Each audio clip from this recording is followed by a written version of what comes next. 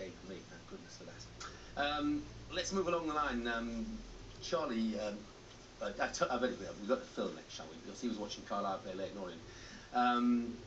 Two sides with reputations for playing good football. So, could you tell that from what you saw today? Yeah, absolutely. The pitch was good as well. Park, really, really good. It's a bit of wind from sort of right to the left, and certainly Carlisle took more advantage of that in the first half. They were very good, by the way. These are two teams doing really well at the moment, so you expect it to be tighter than what it was. But a 4-1 scoreline was probably fully justified for Carlisle. I was really impressed by it, particularly the front lads of Miller and Zolko. They were very, very good. Miller, who's sad to say didn't get on the score sheet, but played excellent. Really good target man. Let's take a look at some of the goals, shall we? You mentioned, you know, the strikers. Francois Zolko's been in great form recently. Absolutely. He scores this the first minute. He scores this.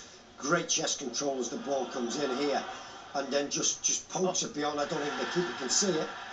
And the boy's done well. As I say, after just 1 minute, this boy was really good. This is the left back. Goes over there, mishits it, takes a slight deflection. That's Matt Robson.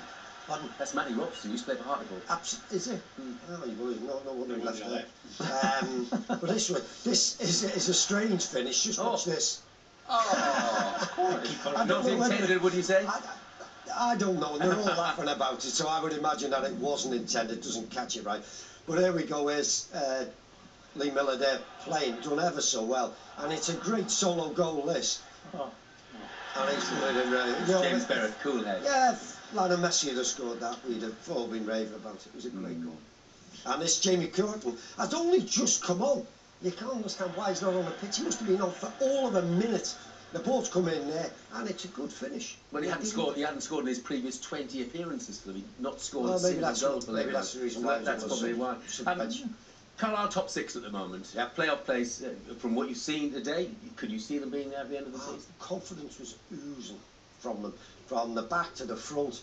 Very, very good performance. I was a bit disappointed in Leyton Orient. Thought they'd have given a bit more. You know, they've won 4 of the last 5 games. You'd expected a little bit more from them. They were toothless up front. Captain Lisby didn't do really anything. But Carlisle, I can see them pushing on from where they've just scraped into the playoffs. And I can see them pushing on at this moment. Yeah, great performance from Carlisle. Great result as well. It'll be a long way back from there for Leyton Orient fans, that is for sure. Let's take a look, shall we, at what happened